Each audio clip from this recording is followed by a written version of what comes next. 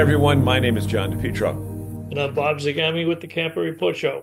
And in this Camp Report show, Bob, I am going to talk to the director of the just recently concluded Hershey RV show and talk about the huge economic impact that it has on that marketplace. How about you, Bob? Well, actually, I've got a video with two RV legends. Well, one of them's named Me? Bob Tiffin. Me? No, one of them's named Bob Tiffin, the other's named Bob Zagami. It's a great interview.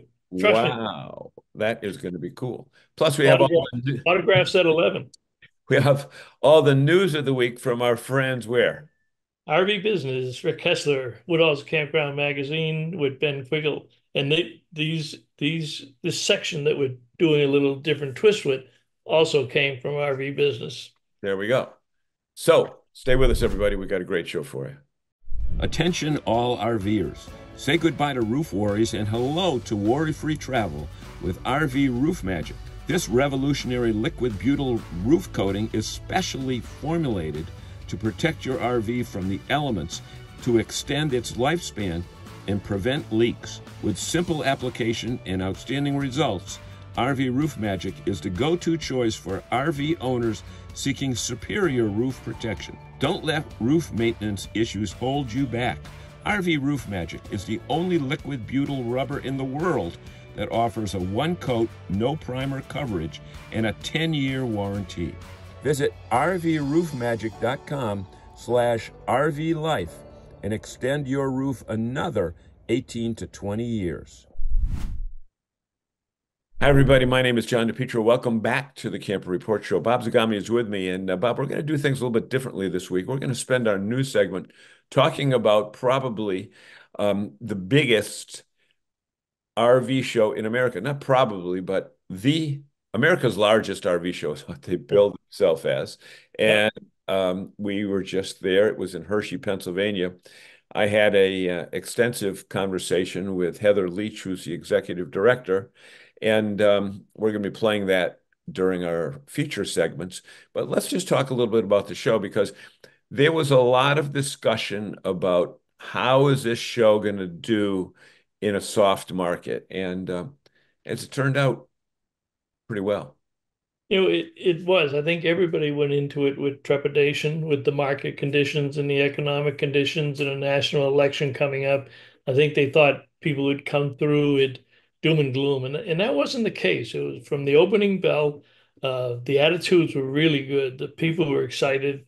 The lines were very long. They didn't break an attendance record. They had a little over 47, almost 48,000 people, But and they that's had not. more people. They had more people than last year. Yeah, yeah, they had a little bit more than last year.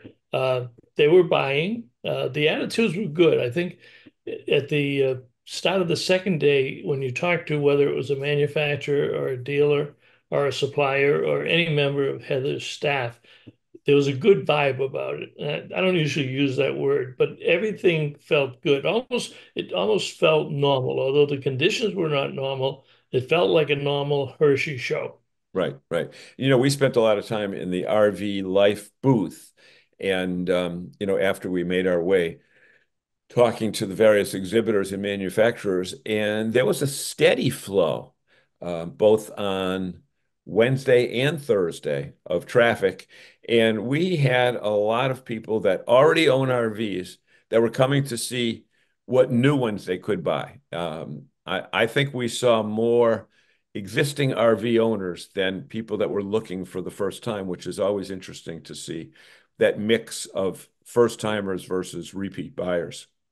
Yeah, and it was kind of an interesting mix. Claude Donati, the founder of Nexus RV, was commenting that it was a reversal of last year's numbers. And last year, 25% were motorized units, 75% were renewables. But for the show, he felt that it was mostly 75 motor for his group was 75 percent motorized. And maybe I got that wrong because he doesn't do any trailers. Yeah, he doesn't Okay. do trails. You're referring to someone else? I'm I sorry. probably I think oh I know what it was. It was the Rev Group. So they had the director of sales and marketing, Weston Dunker, mentioned, and also the Rev Group sold 75% motorized, 25%. He said on a busy year, it might be 50-50. I know Campers Inn, Ben Hirsch, they only had 3 displays this year, and all of them were motorized. They didn't do towables. So a lot of the people who commented during and after the show thought that motorized sales were doing very well at this show. Mm. Now, and that would be the affluent buyer. The diesel pushes went very well this year. I know Frank Roberts at Longview RV was staffing the Berkshire display, and I think he said they had 7 units. Uh, Nexus had 20, they sold about 20 to 25. And of course, when that show starts, it turns into a dealer show. It's a manufacturer show on Tuesday. They pay for the space and then they sub it out to dealers afterwards. And General RV was representing several. I don't know how many displays I, they had in all I saw was red and Yep. white. Yep. Red, those Uh, red shirts with those sales reps, and they were all over the place. But the interesting thing is, we saw a lot of new units being displayed for the first time, and we saw the Seneca um, by Forest River that was Jaco. Jaco. well, we saw one by Forest River that Doug Gedart showed me. Maybe it was Salem. He showed you the Salem. Salem, yeah, yep. Veranda, one of those two, whatever it was. We look at when you see so many units, you can't John, remember what day it John, is. it was only 1,500 Only units. You mean to 1,500 tell me you units. couldn't remember every one of them? Right. But there were some very interesting floor plans and innovations like park models with basically 2 floors throughout that had a lot of sleeping area for kids and new decks, expandable decks, and that type thing. So there Tra- was, travel trailers with decks similar to what we've seen on fifth wheels and yep, toy haulers over yep, the last 5 or 10 years was also one. Uh, yep, new John product. Ferrando, John Ferrando, the CEO of Blue Compass, he said it was a fantastic show. The attendance was down for his in terms of his booth display, but he thought they had a great show given what they anticipated coming in. And half of the success of a show and sales is, we've both been in sales a long time. It's Follow up. the it's the attitude and the follow-up, right? If you go into a show thinking that it's going to be terrible, it will indeed be. It will be. If, Will be. if you're going to be doom and gloom, the consumers read that. And I think that was a big part of the success this year. We talked about it a little bit earlier. But the attitude of the companies, the people, the salespeople on the floor, suppliers were very willing to answer any questions for the people.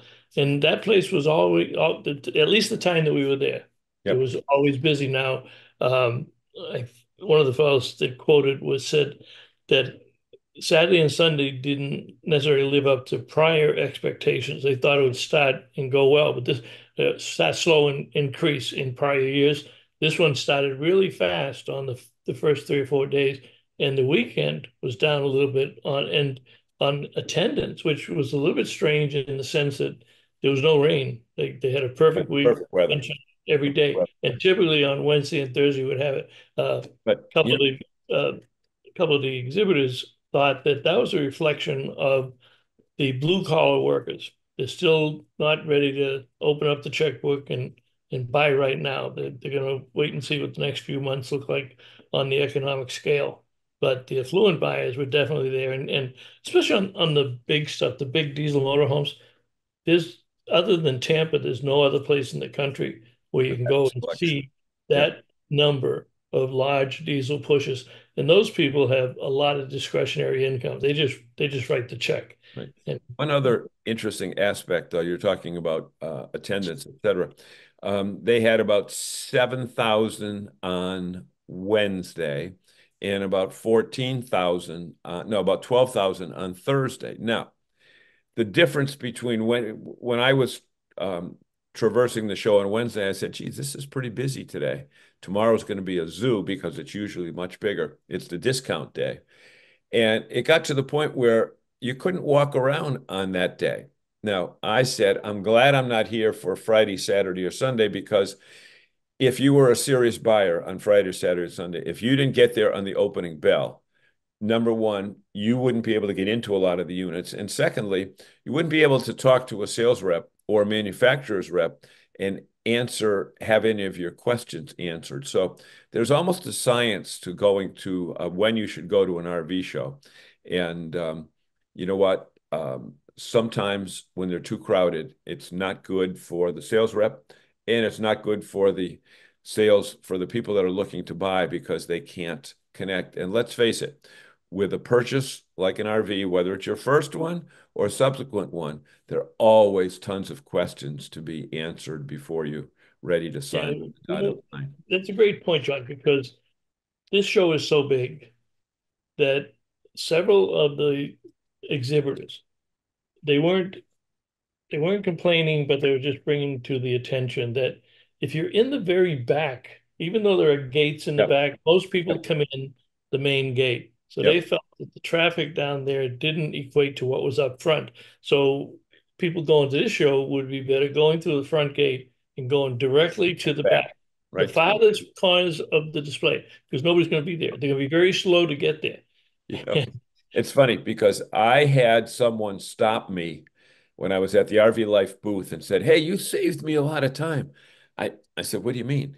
He said, "I heard you in one of your earlier shows say that when you come to a show, go right to the back and then work the opposite way of the flow." And he said, "I did that and I was able to get a lot of my questions answered." So Yeah.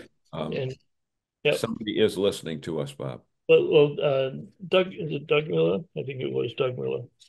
Um, Dave Miller, Doug Miller. Come on, I just had it. I lost that poor guy twice. But Miller from the Rev Group was commenting on that he didn't think that they had the amount of traffic that they should for there because they had everything. They had diesel pushes, Class A, Yep. Class C, Class B, but they kind of felt like they got a little bit of a too far out there and didn't see the number of people that some of the other ones were doing. But it's difficult. I mean, putting together a show and trying to squeeze 1,500 RVs along with everything else in the supply is tough. And they have a drawing. They have a drawing, and based on past experience and contributions. So there were many people that didn't get into the show that would gladly to anybody that was really wanted to complain. There's other people that would take that space. Yep. Uh, Absolutely. to have Absolutely. that. Uh, So Ashley Bontrager, Ashley Bontrager Lehman, who founded Ember RV, she thought that despite the market conditions they were all that everybody's been experiencing throughout the year, she felt very positive about the show.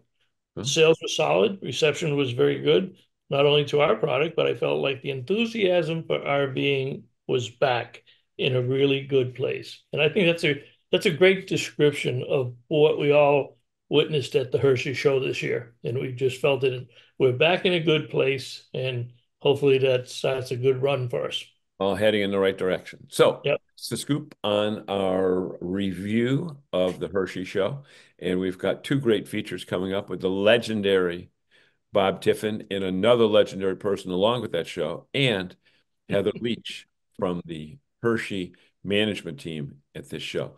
We'll be back with more right here on the Camp Report Show. All right. Thanks, John. Hey there, RVers. We get it. Your insurance and warranty needs are as unique as your travel destinations. That's why RVer Insurance has teamed up with Wholesale Warranties to cover all the bases.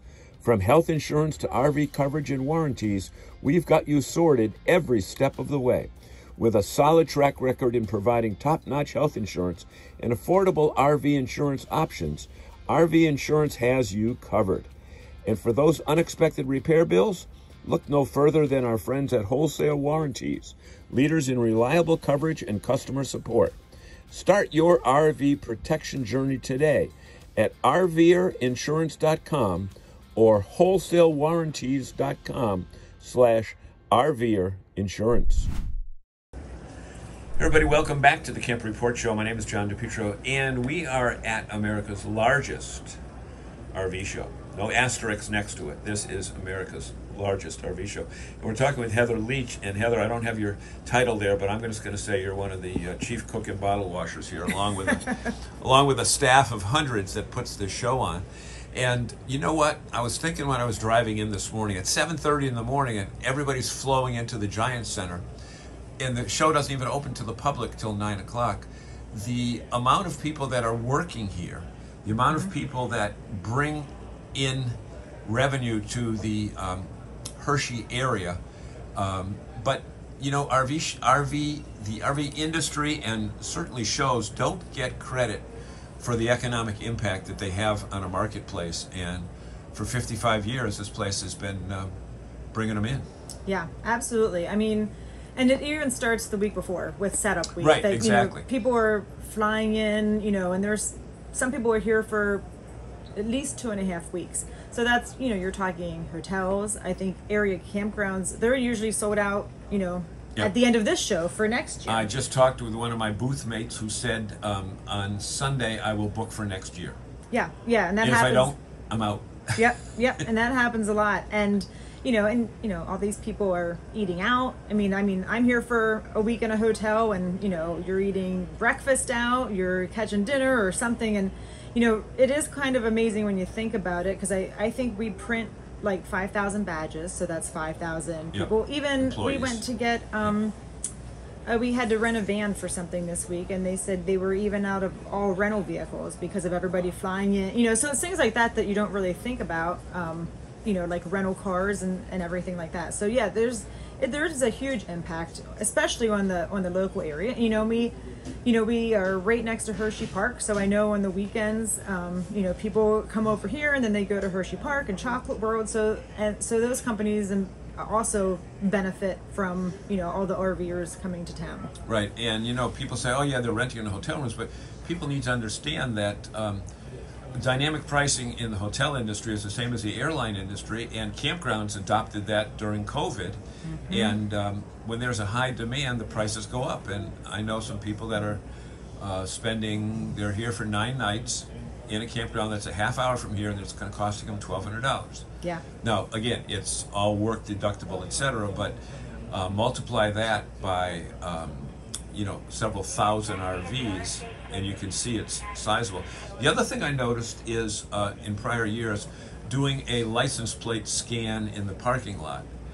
Just yesterday, and I'm from Boston, and we're 350 miles away, okay? But the number of people that I've bumped into that are from New England and Virginia, and you know, you can tell because they all wear their hearts on their hat because they have their favorite baseball team or hockey team. This is not just Harrisburg, Hershey, and Lancaster.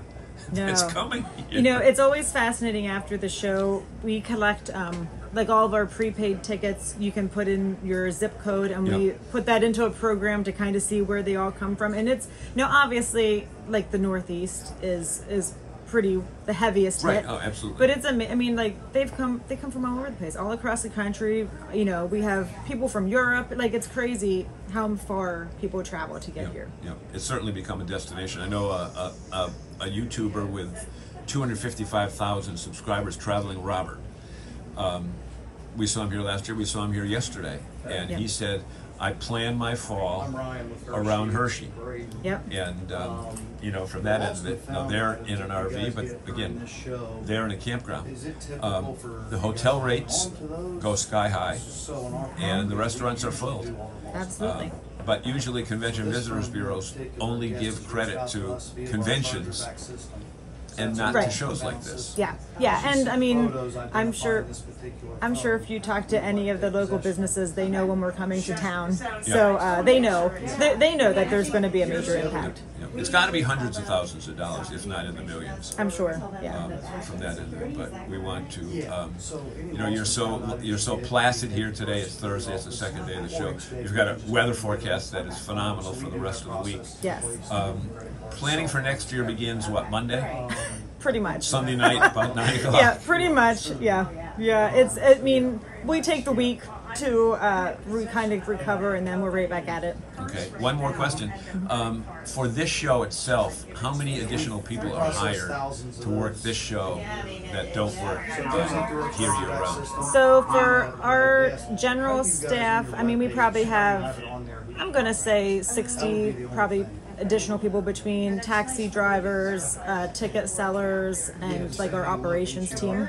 Okay. Yeah. And they're all paying income taxes on that, and you know, et cetera, et cetera. So certainly a boost. Yep. So RVing is fun. It's also big business. We want to thank Heather Leach for spending this time with us. and wish you the best as the show continues throughout the week. Thank you. So there's the Tiffin logo. There's the Tiffin.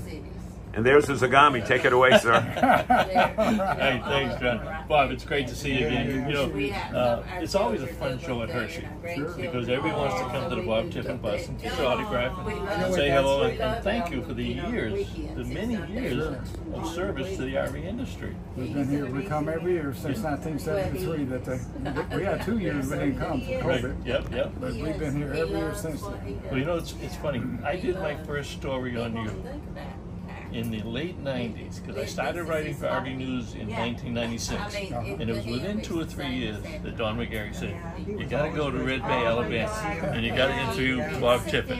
And we had a tremendous interview. And it was interrupted a couple of times because when a customer calls, Bob Tiffin answers. Answers the phone, still do. And you did. And I wonder if you remember, it may still be on the wall. Before I left, you asked me to take a picture of you and the boys. Sure. And we took it in front of the Shell oil gas pump. That's right. We still have that gas pump. And you said, and it was on the cover of the magazine. And you called me and you said, can I buy that picture? I said, I will give you that picture, but you're not going to pay for that picture. But that was in the late 90s. I still have that. Yes. You still have that. Great. So today you're in the 82nd anniversary edition, Bob Tiffin edition. That's right. Very special, honoring you and the family and the service to the industry. And what's your message to people who are perhaps aren't in the RV industry and don't love it as much as you and I do?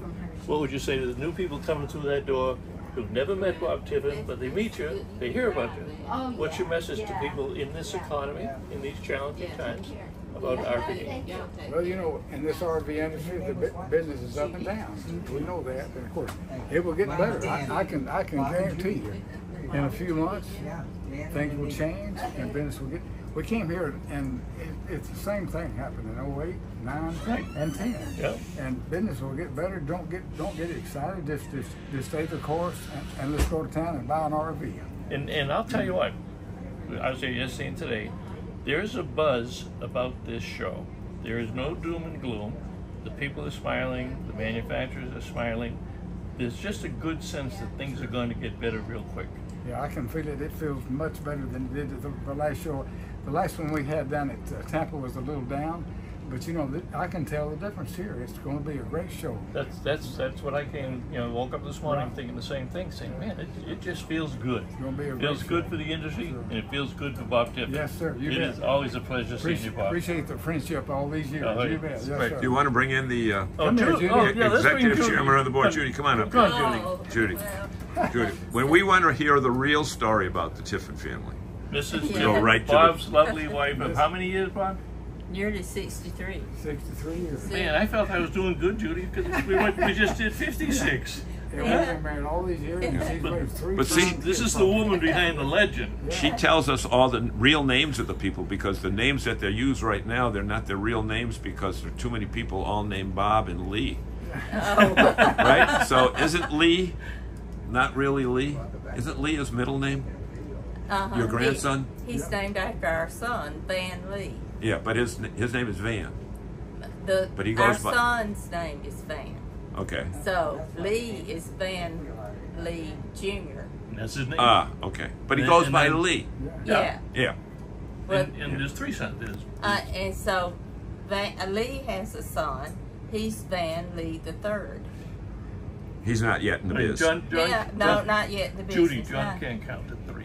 Okay, well, have to I didn't know that. Northern. I'm a northerner. Okay. Yeah. But now you got grandsons that are running around here. Oh, yeah. Yeah. That's got to be isn't that an amazing feeling, Grandma? Trent's one of our grandsons. Yeah, and we he's just here. met Trent. Trent and Lee are here. Trent got in his first interview.